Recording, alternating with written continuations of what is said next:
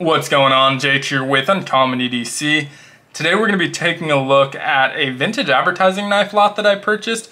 Don't know a ton about these knives, so not going to be super informative in that regard, but some really cool recognizable brands on the other side of those covers, and these are still super old knives, so it should be an interesting video. Now, the one thing I do know about these knives is that they all came from the same private collection. First time I saw it at the shop, there was about 20 of them. They were inside a cigar box, all individually wrapped in wax paper.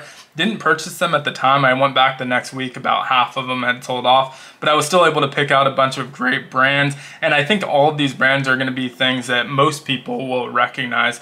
So let's get into it. I did get some additional information doing some research post-purchase, and I'll share that as we go through it, but still not a ton of information. So if you do have additional context to any of these, feel free to leave it in the comments below. Would definitely appreciate it.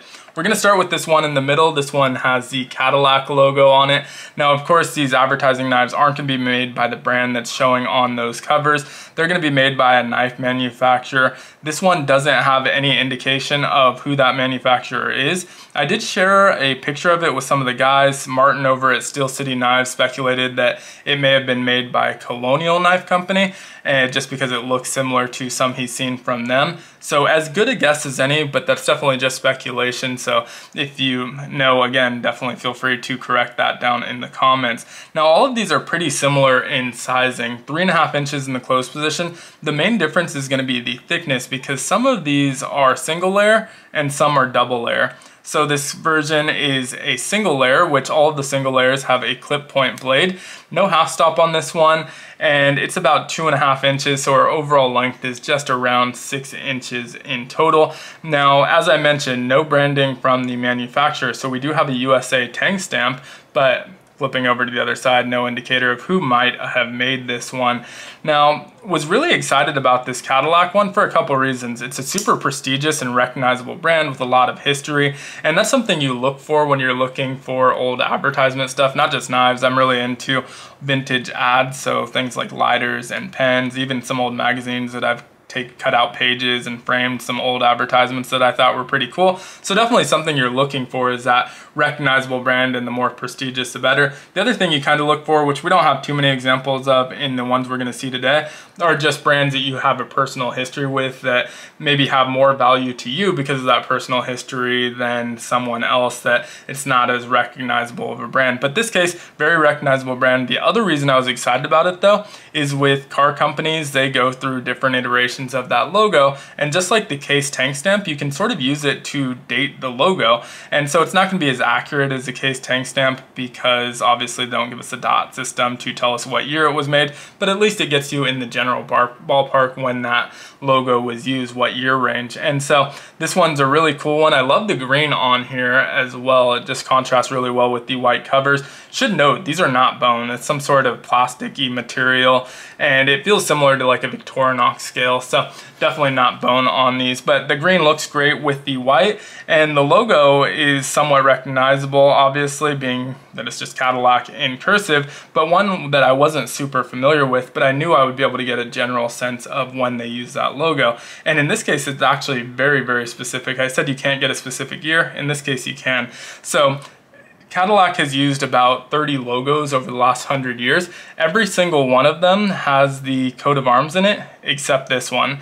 And so this one was introduced in 1914. By 1915, they had redesigned it and had the coat of arms reintroduced. And so I'm guessing because it didn't have the coat of arms, that's why it didn't last very long. So most of the other logo iterations lasted 5 to 15 years. This one only lasted a single year, which was 1914. So really great in the sense of dating the logo, but a little bit of a red flag for the knife, because although this is an older knife, very clearly, it's probably 40 years old, not 100 years old. It's definitely not that old. And so if this were a sample given to Cadillac to just kind of show what they could do, or if they purchased them to give out in their shops or at their dealerships, they would have almost certainly used the current day logo. If they didn't use the current day logo, they would have went with something a little bit more recognizable, something iconic, maybe even the first logo. This isn't either of those. It only lasted a year. Most people haven't seen this version of it. And so I think it's very unlikely that this was actually ever a true advertising knife, even if it was originally made for that. And so I also think it's unlikely that this was a licensed product either, but still really great information. And the next knife that we're going to see gives us a little bit more information on when these knives might have been manufactured. So we're going to move on to this yellow one in the top corner here. And this one is the World Fair Chicago 1933 with the Mickey Mouse logo on there. Really cool one. This one I was super excited about, probably the most excited about, still am, to be honest. And this one is another red flag once I did a little bit more of my research about when these were manufactured. And so before we get into that, we have two blades. We have our clip point style blade and same USA stamp there, but nothing on the back. And then we have the pen blade, which is about a 1.75, kind of a Wharncliffe style blade actually, but 1.75 inches on that one. And so the reason this one's more of a red flag is there's a lot of research behind this. These got kind of popular in the 70s, and so people started doing their research, and there's a list of merchandise that they sold at the World Fair in Chicago, which was only there in 1933 and 1934, and so pretty small window, and they had a list of merchandise, and advertisement knives were not one of them. The other thing that they were able to cross-reference is Disney branded products. Disney is obviously very protective of their trademarks, and they did not license any sort of knife during that time period. And so this was not produced in 1933, but it still does give us a lot of information because it did start to circulate in the 70s. And there was a company called Taylor Cutlery that made a white version with a Mickey on there with red pants that was pretty popular. That one has a China stamp, and so that one got pretty popular. This was another variation that circulated in the 70s. Still don't know what brand made it. There's none of that information on any of the auction sites that sold these. And this one, despite not being a real Disney product, despite not being from 1933 and kind of being misrepresented, actually has some decent collector's value. And I could probably sell this one and recoup all of the funds from all of the ones that I purchased. I didn't pay a lot for these. It was a pretty cheap lot, but could probably recoup the funds, even though it's not a real World Fair Chicago knife and not a real Disney branded advertisement knife either, but still a really cool one with these yellow covers. This is the most valuable version that I've seen with the yellow covers. The white one with the color animation on there is a little bit cheaper. This one also uses a little bit more kind of retro looking Mickey, although this is also a Mickey style that wasn't in existence yet in 1933, which is kind of funny. Didn't do their research on that, although a lot harder to do back in the 70s with no internet. So next up we have this one. This is probably one where it was more of just kind of a knife that I identified with, but the Smith & Wesson branding looks great on here. That blue is excellent on those white covers. Single blade on this one. This one actually has a half stop and a sharpening choil though. Again, no indication of the steel, the manufacturer, anything like that, but exact same construction and feel to these knives, all the same dimensions as well. But that Smith & Wesson one's really cool. Actually, one of my earliest knives was a Smith & Wesson folding locking knife. It's this like cheap little law enforcement knife with serrations, and I still have that knife, and so I thought this one was really cool when I came across it, which is why it was one of the ones I chose to add.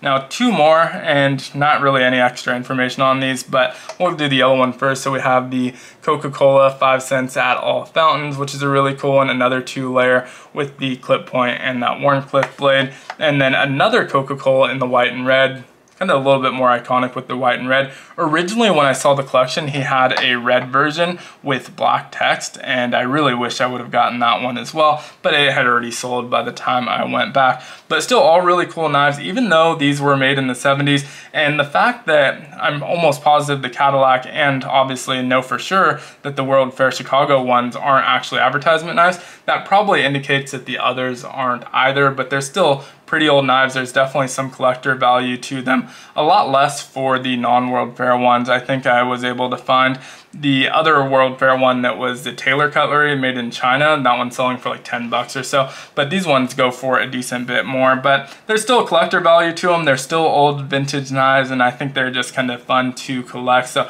definitely going to be on the lookout for more. In fact, I have some plans to go antiquing with my wife. She's looking for some other vintage watches, and so I may check out and see if I can find any more of these old advertising knives.